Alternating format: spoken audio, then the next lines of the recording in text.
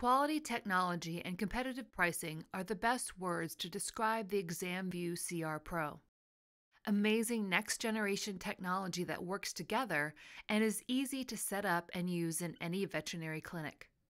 Examvue CR-Pro and the QuantorVet imaging software gives you a simple way to manage, optimize, and process your X-ray images. This video is a quick overview of the QuantorVet software used with the Examvue CR-Pro. The main parts of the software are registration of patients, taking of the X-rays, and then reviewing the X-rays afterwards for your own purposes or to send the images to somebody else via fax or email. When you first start the program, you're brought to this screen, which you can go to either create a new study to register a new patient or to go look in your previous studies in the study list. If you have a work list set up from another program that you're importing from the registration program, it will be there in the work list, but most sites are going to create new studies. When you go to create a new study, you have to enter a unique ID for every animal. I'm just going to call this one Demo 2 because I've used this before. You can see when I put an ID I've already used, it will fill in all the information about that animal for me. This helps to prevent you from using the same ID for two different animals. You would then set the birthday, breed,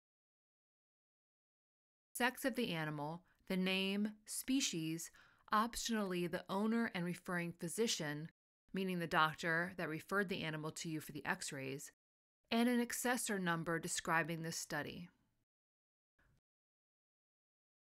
When you're done, you press forward on the bottom right and register information about what X-rays you're going to take on this animal. You can select body part and then a specific shot for each body part. On this demo, I will show just a few examples.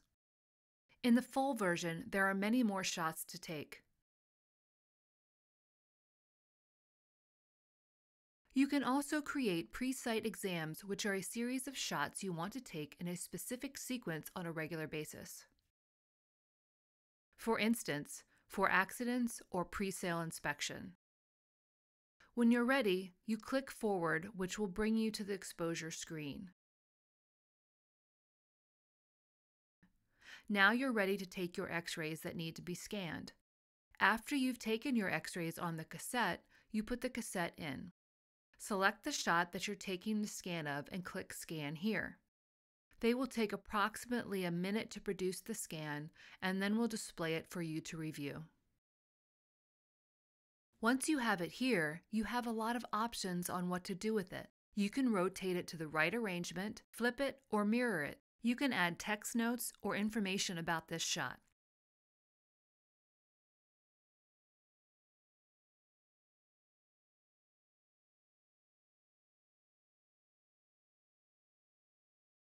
I just put this down as a demo shot. If you really don't like it, you can reject it to tell it that you need to take another shot. Once you're satisfied with your shot, you move on to the next one. Scan it again as well. You will continue this until you've taken all of the shots you plan to for this patient. If you need to, you can add more simply by going back to Region and selecting More. You can also delete ones you decide you don't want to do. After you've finished with this, you can search to make sure all of your images are the way you want them and click this check mark to close the study. If you have DICOM status set up at this time, it will automatically send to your PACS. If you do not have DICOM, it simply notes that the study is closed so you can move on to the next one. Once you've taken your X-rays, they'll appear in the study list. It's a list of all the exposures you've taken. If you want to find one, all you have to do is type in any part of its name or ID, and it will pull only the studies that include that name or ID.